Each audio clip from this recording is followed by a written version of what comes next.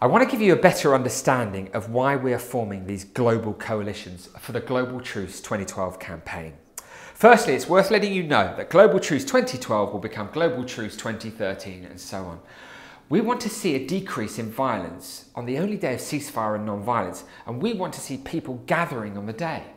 Naturally, we want to see an improvement year on year, and that's what we're committed to making happen. I haven't got this situation under control. This isn't an easy task, and obviously we can't do it alone. The only way we're going to achieve our objectives is if we all work together. Institutionalising the day has to be everyone's legacy. So it didn't take me long to realise that in order to succeed, coalitions, partnerships were going to be the key to success.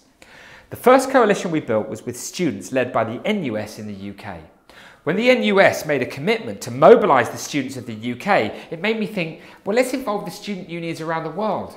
Why don't we get key representatives from all continents to create a student coalition which could lead the process of uniting the student population to stand together as one in the name of peace and sustainability.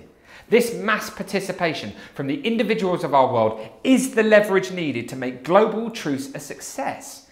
If the people honour the 21st of September as a day of ceasefire and non-violence, then governments will follow.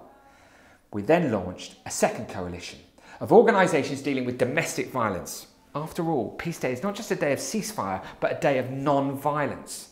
I had the privilege of meeting Baroness Scotland in Brussels when she told me of the incredible work of EDV, the Eliminate Domestic Violence Global Foundation.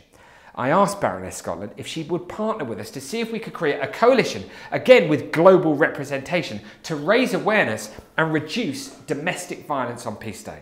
It was a great honour and privilege when she said yes, and another incredible coalition was formed, including some of the most remarkable people trying to eliminate domestic violence. For Peace Day 2012, our final coalition is with the NGO sector, and I'm delighted that Interpeace, one of the world's largest peace-building NGOs, has partnered with us to bring together an incredible group of individuals and organisations. We're going to work together to see an amazing result within this sector on Peace Day 2012. You can find out about all of these coalitions and more in the Global Truce section of our website.